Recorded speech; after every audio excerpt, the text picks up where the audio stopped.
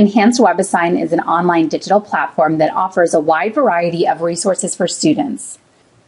This includes the end-of-section questions in an algorithmic assignable form, as well as additional questions to help students review the requisite skills that are needed for calculus.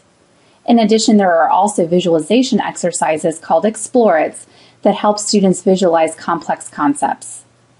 Lastly, students have access to a personalized study plan that helps the students strengthen their skills in areas where they may need further work, as well as an interactive ebook.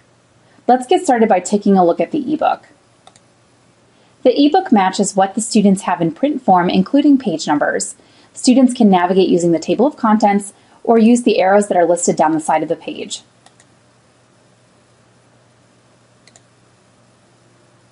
Students can highlight and take notes within the ebook using the notes field and the highlighter here at the top of the page. Students have a running list of all notes and highlights that are made throughout the ebook by opening up the relevant pane.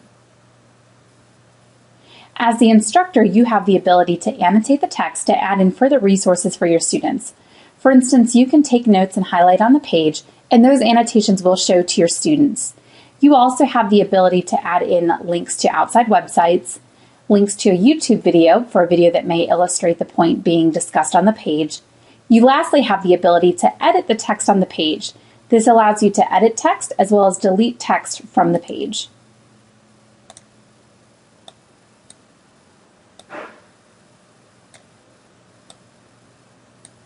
A text box will appear and you can type in your edits right into the box. The box will show directly on the page for your students. This ebook is printable, and we can also make the size of the page larger. Let's next take a look at a demo assignment. Note that for each question, students will have relevant help buttons. These will take students to very pointed resources to help them solve the question. The Read It button will take the students to the relevant ebook section. The Watch It will open a lecture video. There is also sound. I'm going to turn up my computer speakers. To help us better understand what it is we're being asked to find, here is a set of axes, the X. And lastly, the chat about it will take students to NetTutor. NetTutor is an online tutoring service with which we have a partnership. Notice that any of the data points that are in red is data that is algorithmically generated. This means that this data will be different from student to student as well as from attempt to attempt if you do allow students to attempt the question more than once. Here is an example of an end of section question. You can see this is from Chapter 6, Section 1, and it's problem 51. Next, we have a diagnostic question. This is designed to assess the student's skills that they need coming into the calculus course. So this is a review of analytic geometry.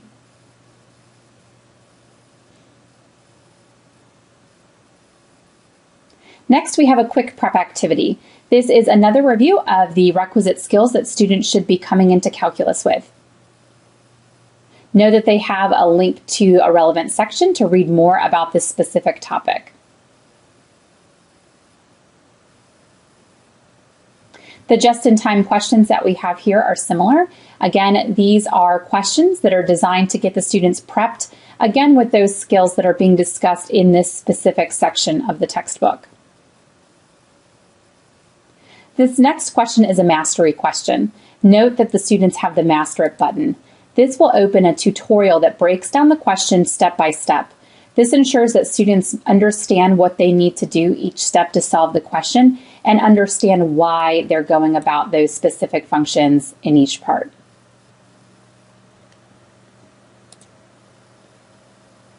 Next, we have a Tools for Enriching Calculus question.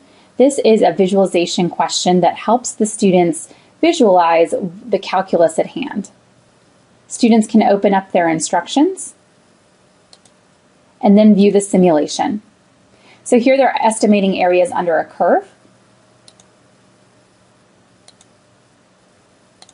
We can change the data points and notice how the simulation changes.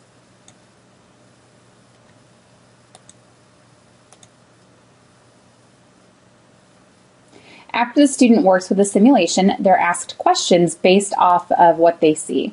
So this helps the students interact with the simulation and then also analyze what's going on as they change the different data points. And lastly, on this demo exercise, students have an activity that's called Explore It. Similar to Tools for Enriching Calculus, this is also an activity that's designed to help students visualize these core calculus concepts. So to begin, the Explore It will begin with information about the concept. So here we're learning about the disk method to find the volume of a solid. The student can then open an example video. How will you find the amount of wine that can be stored inside this cask? First, we need to measure the dimensions of the wine cask. After the student watches the video, then they can move on to the Explore and Test. This is an interactive module where the student can actually move the animation around. Similar to the Tools for Enriching Calculus, this allows students to manipulate the data points and then analyze what happens as they make changes to those data points. Students are given guidance running down the side of the page.